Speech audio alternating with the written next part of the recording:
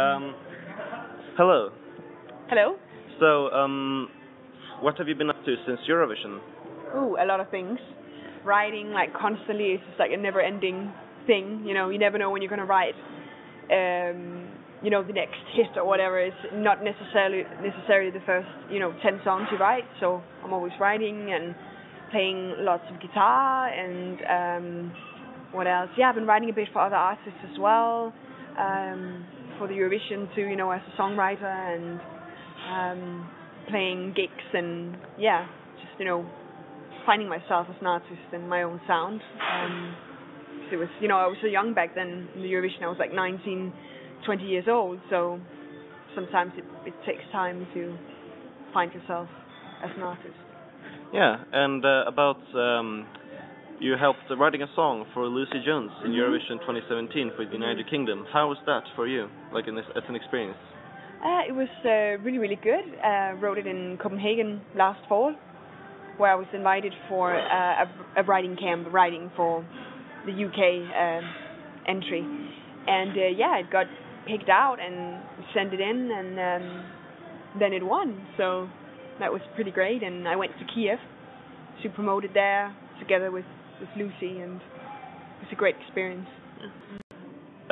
So you talked about also how you're finding yourself, and I've heard about that you are making a new single or a new song or a new album.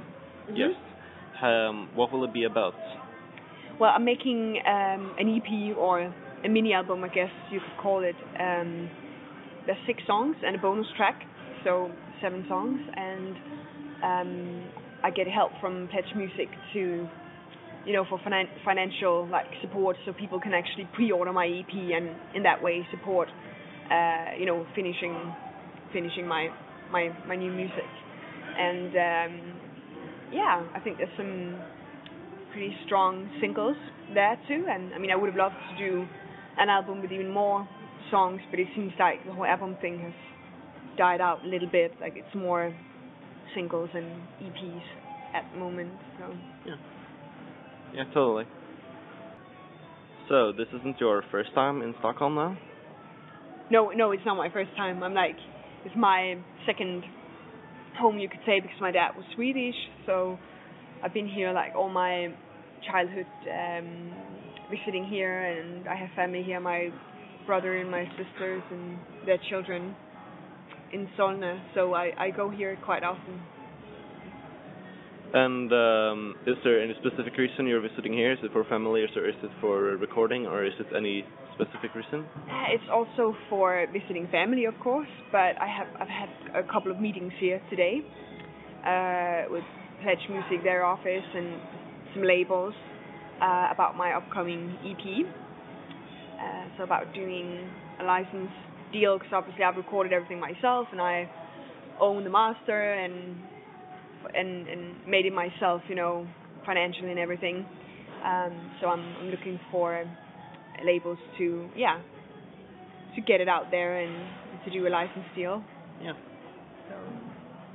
Okay, so going back to Eurovision, you or Lucy Jones was in the end one of the favorites to win the contest.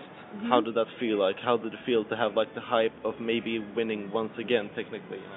I mean, it felt really good because in the beginning we were, I think, in 17, 18, something like that, and then while we were in Kiev, it was top 10, and then it was 7, and then we were in top 5, and we all thought, oh, this is maybe going to happen, that we're going to win. But then I think on the night it was just,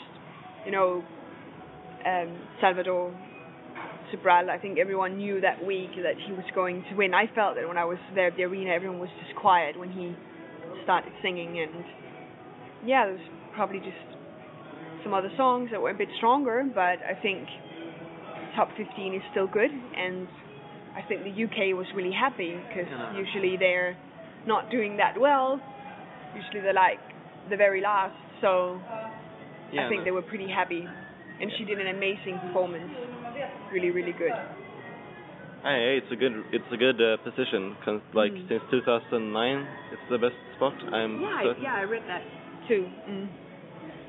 So, Do you have any plans on ever returning to Eurovision as a songwriter or an artist?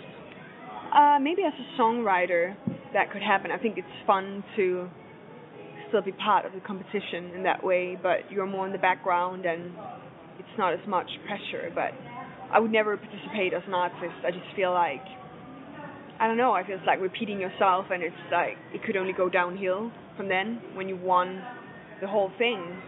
And yeah, I'm a bad loser, so I don't like losing.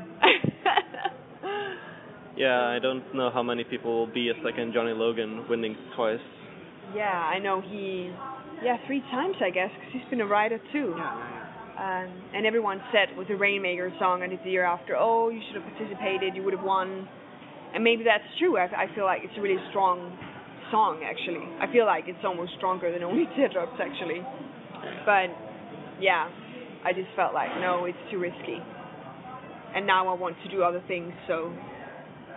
Yeah, there's more in the world than Eurovision in the music industry. Yeah, I mean, but I think it was a really good start for me to get into the business, and I think I've learned so much these last 4 years. It's been like a school, you could say, of being a singer and writer and being in this crazy business. So it was a good start, but I feel like I want to try other things now.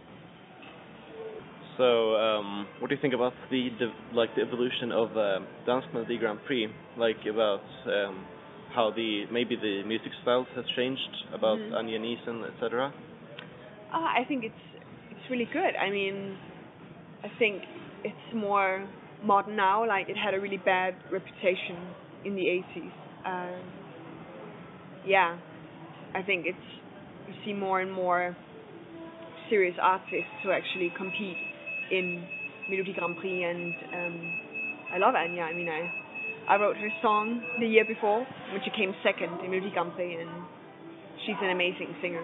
Whitney Houston almost. She has a great voice.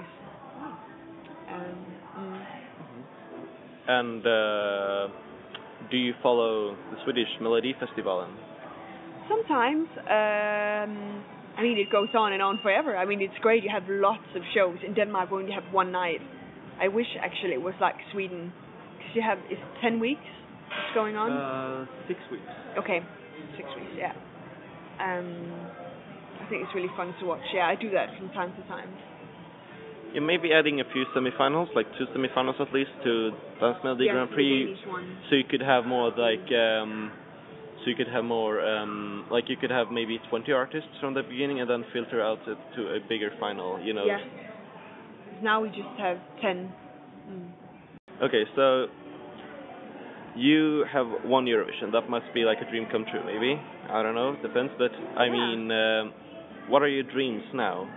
Yeah, I mean, it was a big dream for me as a kid. I always watched the show and remember when the Olsen brothers won when I was like 7 years old, so it is like a childhood dream.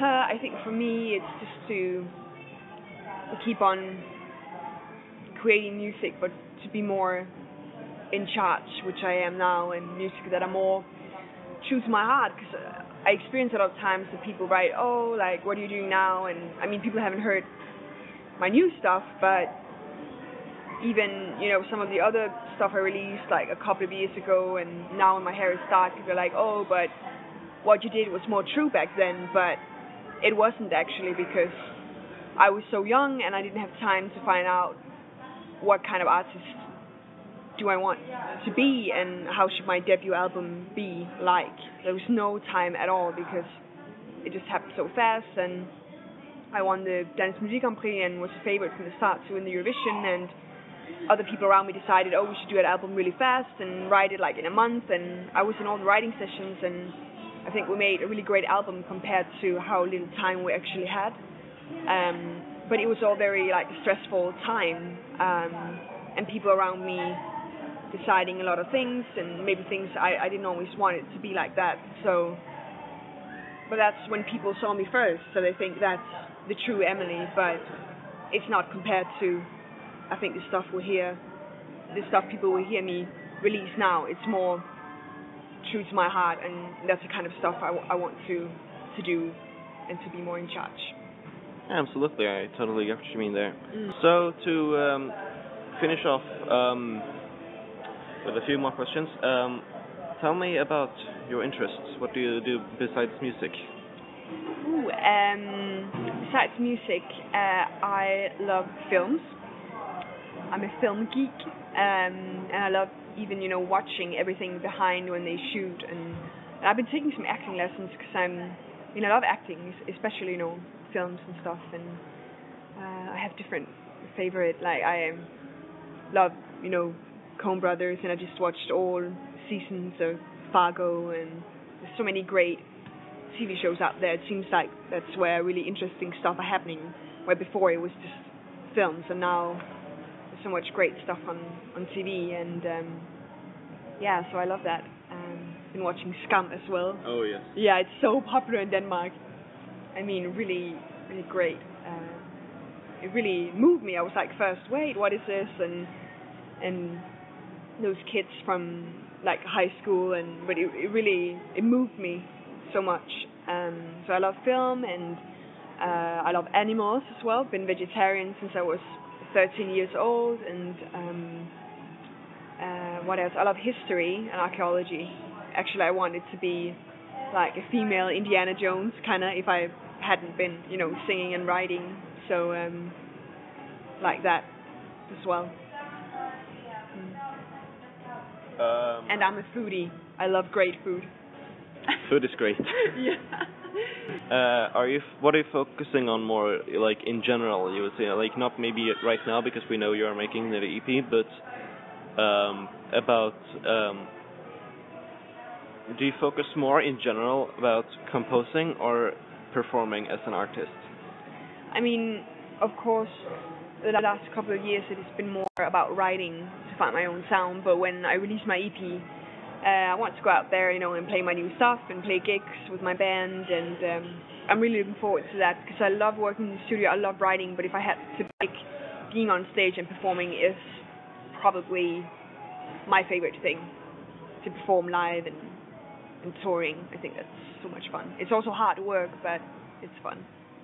Yeah, and it must be worth it to see like people that come to you to see like to listen to your songs, see you live and all that stuff. And they know your songs, and it's really, really amazing, actually. Yeah, I understand. Mm-hmm. Well, thank you very much for this interview. Thank you. And well, this has been Daniel from OGA Sweden. Thank you guys for watching, and bye.